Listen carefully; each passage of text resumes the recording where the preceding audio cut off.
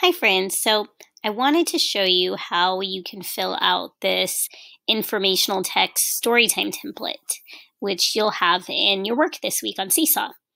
So step one would be to choose a story from the storytime slideshow, but as an example, I'm going to choose a regular book from Epic. If you haven't used Epic yet, it's super duper fun. It's the same app that we have in class. If you need your login information, I sent an email to your parents.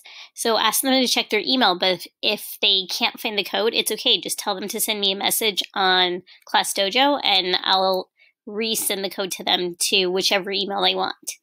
So here I am on Epic, and you can see that you can choose books by topics.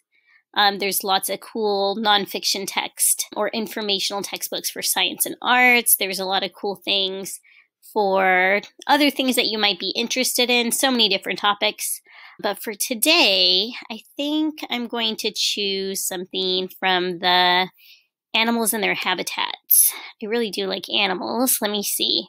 Oh, cool. And you can even sort by fiction, nonfiction, because there could be both. So I could choose that. And if you want, you can even sort by your reading level. So if you know what your reading level is, or you're not sure what your reading level is, go ahead and send me a message and I'll let you know. So I can help you pick out a book that's close to your level.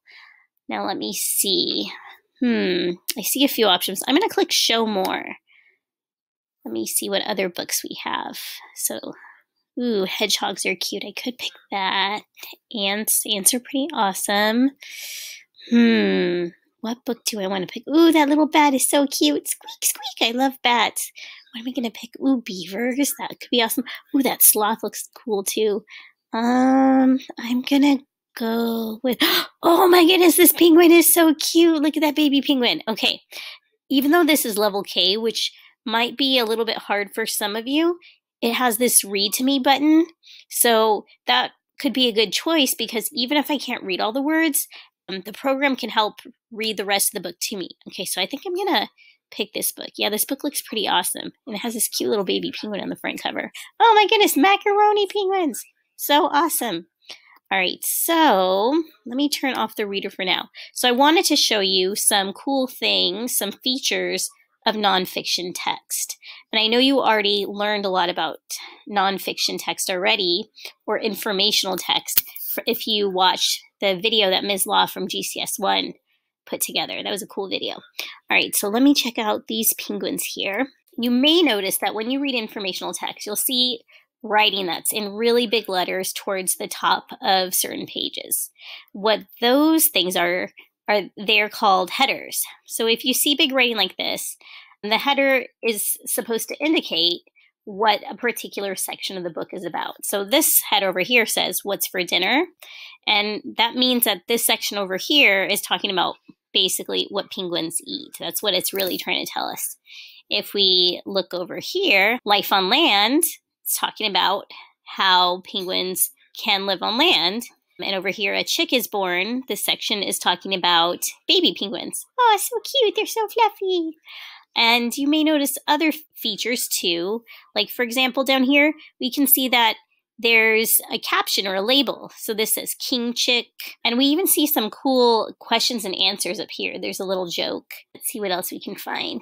Lots of cool facts with numbers all listed together.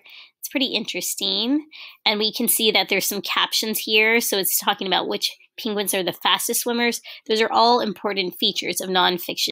So I'm going to look for some other informational text features that could be interesting. Oh yeah. So over here, it's not labeled, but this is kind of a glossary. It's kind of unique because it's a picture glossary. And if you remember from class, we talked about glossaries before, which is just a section at the end of the book where it tells you some important words that would help you understand the things that are happening in the book or the things that are being described in the book. Like, for example, it says barb, coast, colony, equator, marine mammal, webbed. If you didn't know what those words meant, you could go to the end of the book and read the definition right here in the glossary.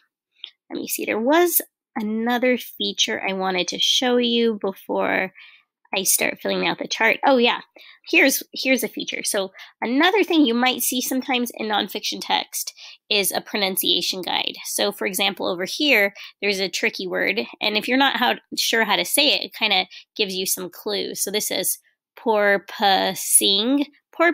Oh, if there's a word that you've never seen before and you see something here in parentheses with hyphens, that's just showing you that each of these hyphenated sections is one syllable, and when you put them together, it's telling you how to pronounce this word.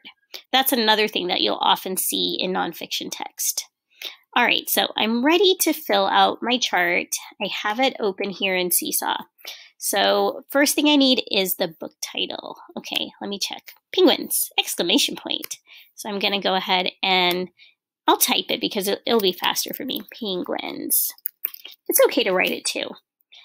The title is Penguins. And the topic, well, that was pretty obvious. In some books it's not, but in this one, I know that the topic was penguins. I wonder if I have an emoji for penguins. If I'm on a computer and I want to type an emoji, I can just use this and I can press Control Command Spacebar. If you're on a phone or an iPad, it's a lot easier, but let me check. Do I have penguins? Ooh, yes, I have a penguin. And in fact, I'm going to make my penguin smaller, and I'm going to first do style, invisible, and then I'm going to duplicate it because it said penguins, plural, so I'm going to make more than one penguin. Let me make one more, yeah. So my topic was penguins. So if I want to just write penguins or type penguins, that's totally fine too. You could do either one. So I decided to use emojis because it was there, but drawing a picture is great as well. All right, so the main idea isn't the same as the topic. The main idea is what the book was mostly about, what the author was trying to get people to learn about the book, like what was the overall message, which sometimes can be a little tricky to find out. So let me look back. And if I'm having trouble with the main idea, I can always start thinking of the key details first. We can talk about those, and then we can come back to the main idea. So I'm going to look at the book again. Here it is, and I'm going to start going through the pages. Okay, so in this book, we learned what penguins are. And we learned that penguins are a type of special bird. Okay, so I'm going to put that down as one of my key details. So I could write that or I could draw that.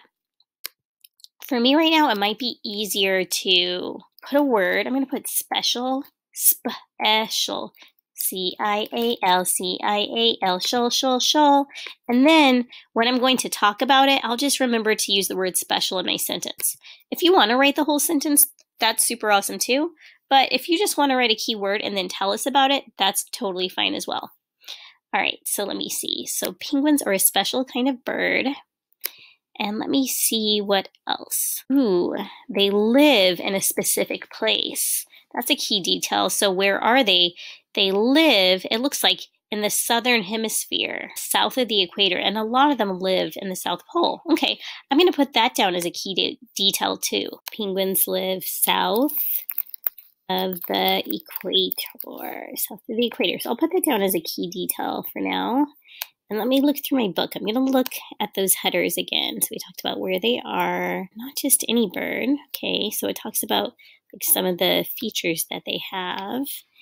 Ooh, stiff, oily feathers. I didn't know they had oily feathers. That's an interesting fact. So I notice over here where it talks about chicks, it says that the parents, it looks like they have different jobs, like they take turns keeping baby penguin warm. That seems like it could possibly be a key detail. Okay, I'm going to put that down as a key detail. Let me see. Parents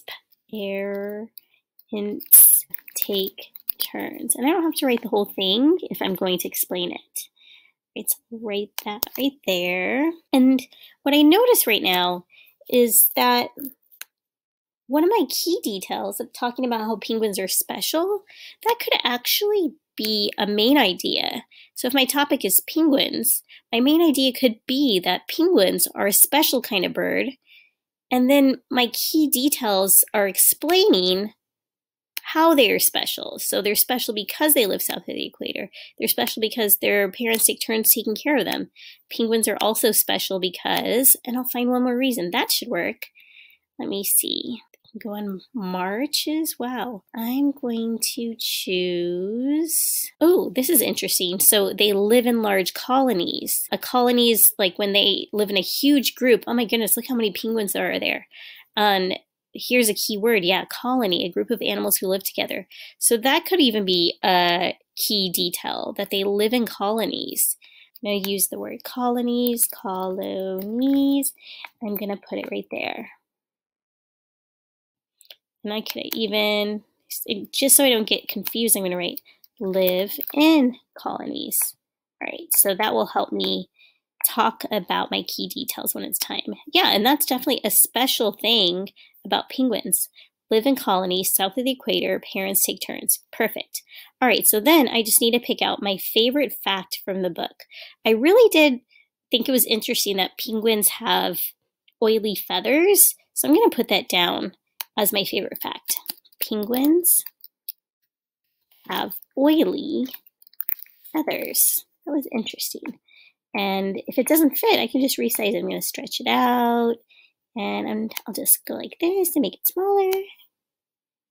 Here it is in the right spot. And my opinion. Well, I do think penguins are pretty cool. And I did learn even more cool things. So I'm going to write that down as my opinion.